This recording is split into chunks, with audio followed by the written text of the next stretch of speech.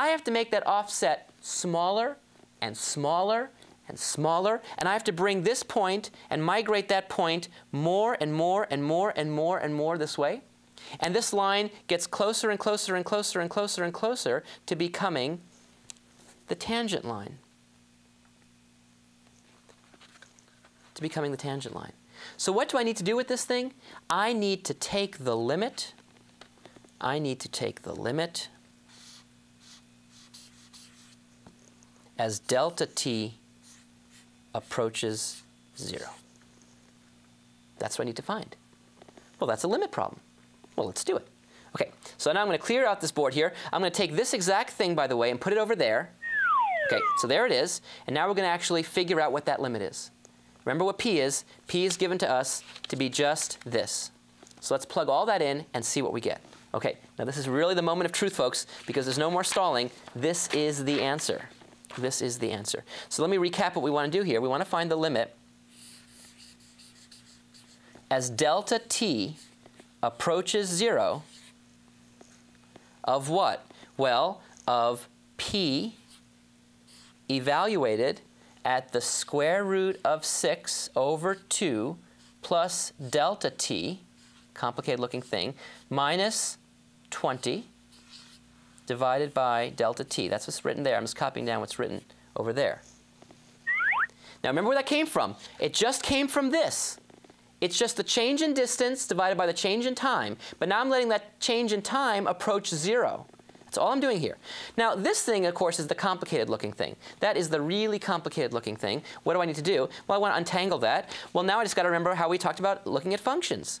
Here's the p function. I just have to plug that in. Wherever I see a t, I plug that in. And in fact, if you go back and review those discussions we had about functions, you'll remember I told you that the most important example to look at for functions is when I have something plus something. If you look back, I had f of a plus b, and I told you that was the most important example, and that's why, because we need it for this problem. See, I knew how to do it even back then. Ha! OK, so let's try it. This equals the limit. Now this is going to get a little long in terms of writing. So don't fret here. And now what do I do with this quantity? I plug in for t that value. And so what I see is 40 over 3 times, and instead of t squared, I'm going to plug in that. So it's going to be the square root of 6 all over 2 plus delta t. And I've got to square all that. That right there, if you look at it, is exactly this. Wherever I saw the t, I plugged in this whole thing. Now I've got to write everything else. Minus 20. And I have to divide that by delta t. And now we've got to find this limit. OK, I admit the delta t might be scaring you. You said, gee, I only talked about limits that had just x's in it. It's OK, it's a variable. Remember, we had the cereal thing here, and we had chickens. We had all sorts of things here. Not to worry, it's just a placeholder. First of all, the first thing I try to remember how I do this thing is I just let delta t equal 0 and see what we get. Well, what happens when we let delta t be 0? I see the square root of 6 over 2 plus 0 squared. So if you square this, the radical lifts, and I'm left with just 6 over 4. 6 over 4, and I want you to visualize this in your mind's eye here. 40 over 3, and I want you to see a 6 over 4 here. That 4 and that 40, there's a cancellation. I'm left with a 10 on the top. I have a 6 over 3, which is a 2. So 2 times 10 is 20. This is 20 minus 20. That's 0. And on the bottom, I have 0. 0 over 0, what do I have? I have an indeterminate form.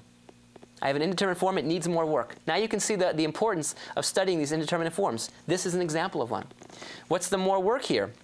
Well, the only thing that's sort of complicated is this whole parentheses thing here. So let me actually just FOIL all that out, and let's see what we get. Now this is going to get really long here, but watch what happens when I actually just FOIL all that out. So this equals the limit as delta t approaches 0. And now I've got that 40 over 3. And I'm going to multiply that, and now I'm going to multiply this by itself. So now remember how that works, by the way. We talked about this. You just don't square that and add it to that squared. You've got an inside term and an outside term. In fact, let me just show that to you on a little piece of a little piece of paper here that I have just for this purpose.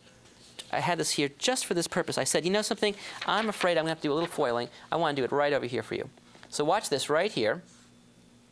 This is the square root of 6 divided by 2 plus delta t, and I have to multiply it by itself. So I want to work this out for you right now so you can see this.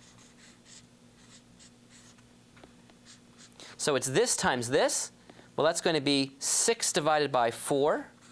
And then the inside term gives me a delta t times the square root of 6 over 2. And the outside term gives me the same thing. So I have plus 2 times the square root of 6 over 2 delta t. Because I've got one of them here and one of them there. And then this times this, that's just delta t squared. Notice these 2's cancel.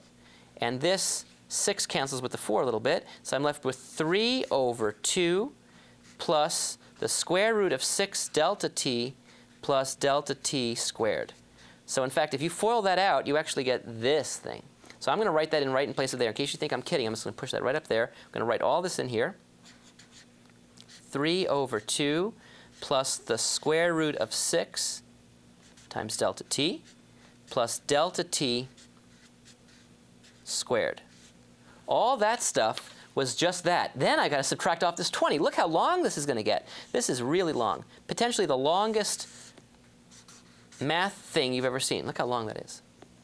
Okay, what do you do now? Well, this looks so long and so complicated. It looks sort of scary. Let's now distribute that 40. Take that 40 and distribute it all the way through. It's got to hit all these people. It's got to hit that term. It's got to hit that term. It's got to hit that term. Let's see what happens when it does.